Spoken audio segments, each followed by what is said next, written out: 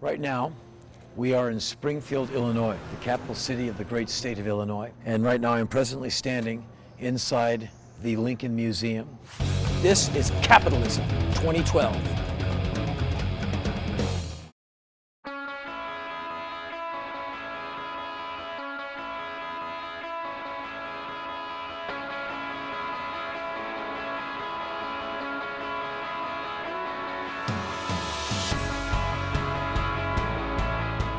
I'm assuming that the Lincoln statue we're looking at was built to, as close as we know, as to his height and basic bone structure and carriage. Lincoln, to this day, remains the tallest American president at 6 feet 4 inches tall. And then you add a stovepipe hat on top of that.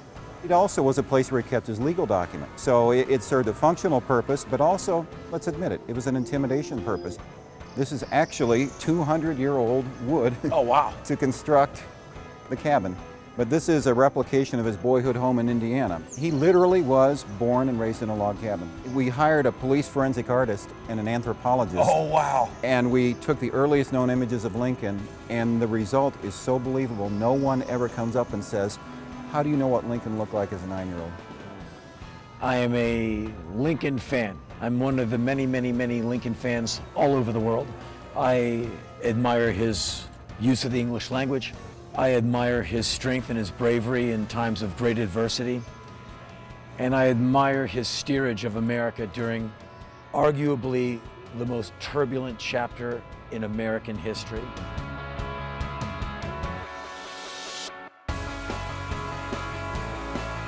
Roughly 1 or 2% of the collection of any large museum or archive is on display, right? Because we've got more stuff than we have room for. Sure. Display space is a whole lot more expensive than storage space. Right.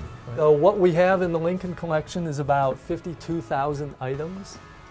Most of that is books and papers, but it also includes about 80 works on oil on canvas and about 2,000 original prints and broadsides from the period, at least 1,000 photographs, around 4,000 manuscripts, and then the rest of it are books.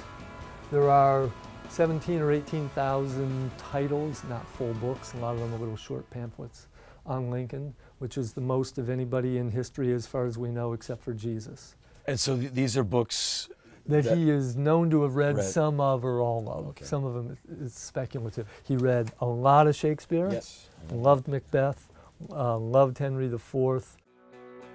Here's something that's more famous than most things. This is the Gettysburg Address. Oh. Okay. You want to read it for us? Let's see, 7 years ago, our fathers brought forth upon this continent a new nation conceived in liberty and dedicated to the proposition that all men are created equal. It's amazing how brief it is. It is.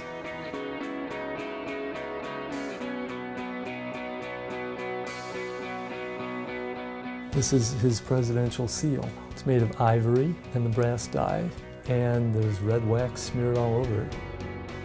There's his stovepipe hat.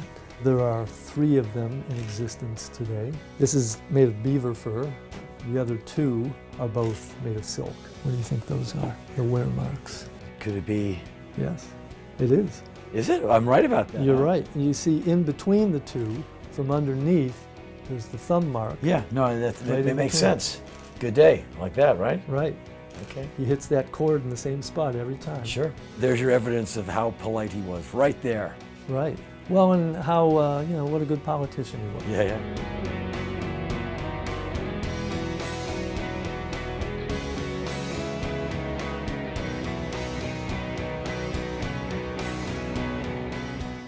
I hope you enjoyed our very privileged tour of the Lincoln Museum. But more than that, I hope it inspires you, no matter where you're watching this from. I hope it inspires you to make a visit to Springfield, Illinois, which is a gorgeous city anyway, and take some time and visit the Lincoln Museum. So later today, we'll be getting on our tour bus and we'll be going to Frankfort, Kentucky.